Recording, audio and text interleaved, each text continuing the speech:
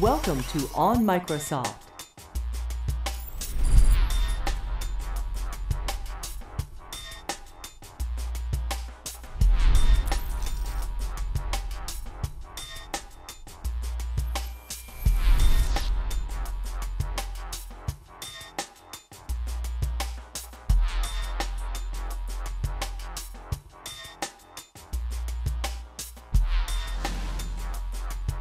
So Brad, why don't you give us an idea of what you've been up to recently, a little bit of your background, what you're doing at Microsoft, and so on.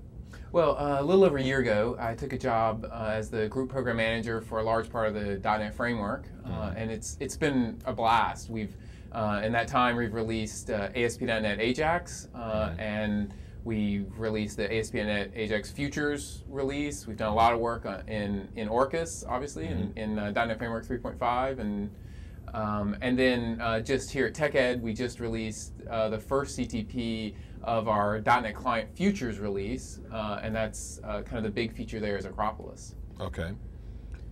Why don't you give me a little bit of background on Acropolis? This is for most of us, like myself. It's a city in Greece, right? Yeah, it's you got Florian columns and big white Greek statues. Right. What is this? Well, where did this come from? Here's where it came out for me.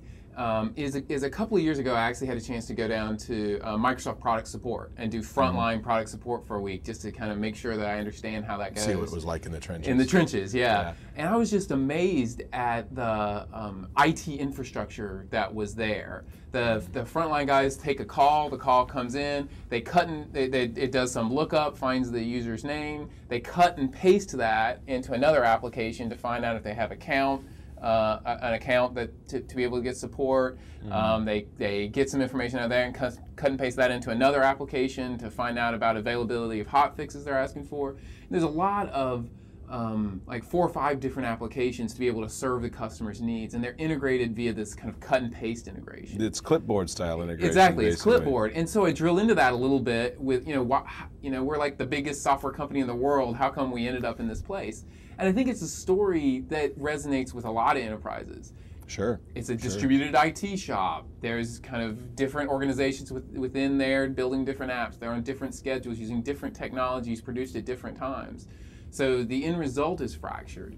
So one of the things that I really like about Acropolis is that it seeks to unify, it seeks to provide a composite application framework for knitting together these pieces. Okay. So in particular, it's a framework for building rich client applications that are component oriented.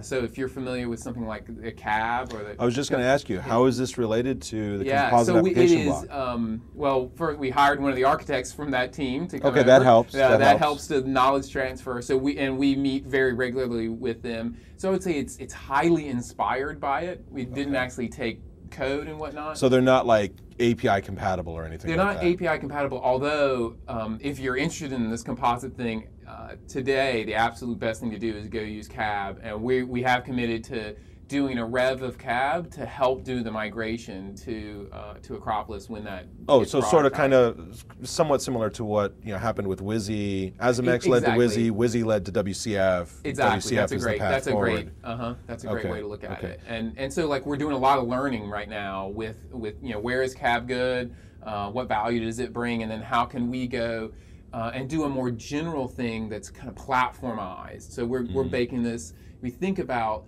the component model of the .NET framework. What do you have? Well, you have object, and you have iComponent, and you have iSite, and it's a fairly low-level kind of component framework. Kind of fine-grained in many respects. Yeah, it's very fine-grained. So what would it look like to up-level that a bit? And I think you're seeing a baby step of that in Orcus with the MAF, the Microsoft Add-in Framework. That's the technology that you can use to host out-of-proc extensions and user code within your application. And so we're building on that even more with Acropolis and providing a kind of higher-level framework for that. So obviously Acropolis is still very, very early alpha. Super early, yeah. Early. No commit. No one's signing you. You have no contract. Right. Nothing is in concrete here. But having said all that, when's it shipping? No. Okay. People have long since learned, don't ask Microsoft when exactly. it ships, because they don't know either. Exactly. I'm glad you realized this. Sorry, Bill. Sorry, Steve. But no, what I was basically looking for was in terms of end goal for developer experience, in terms of using Acropolis. Sort of the intent of CAB was developers don't really build an application per se. You build plugins, components, composite.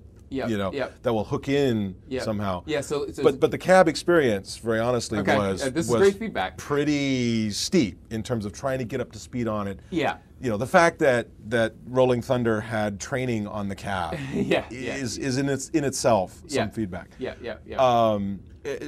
Do you have an idea of what you'd like the developer experience to be? So a couple of thoughts on that. One is that certainly one of the difference between Acropolis and CAB is focused at enterprise architects.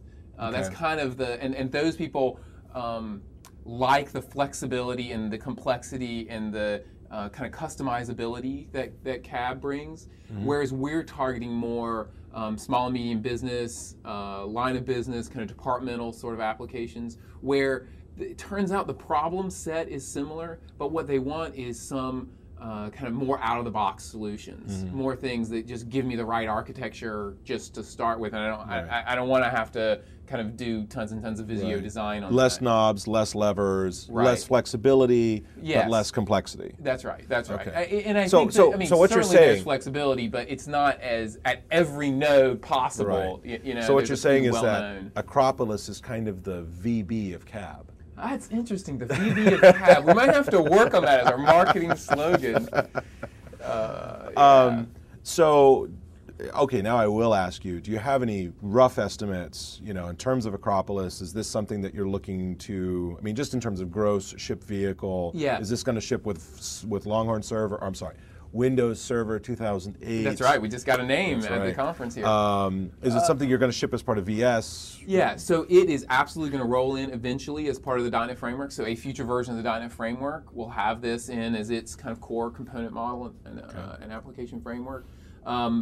And I can sort of bound the first release by saying it's not going to make Orcus. Like we're sure this is our first CTP. We're here to get feedback. It ain't going to make Orcus. That would be a pretty incredible engineering feat. It would, but people at the booth ask that constantly. So I'm glad you realized it would be pretty amazing. So we're not going to make Orcus.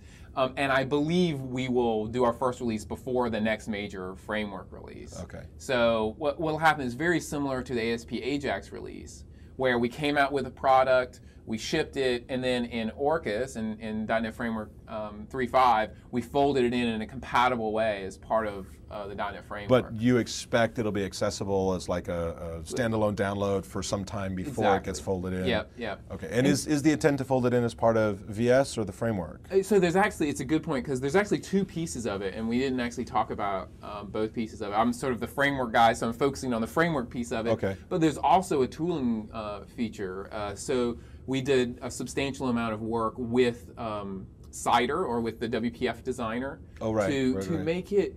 It's interesting when you go to build an application today.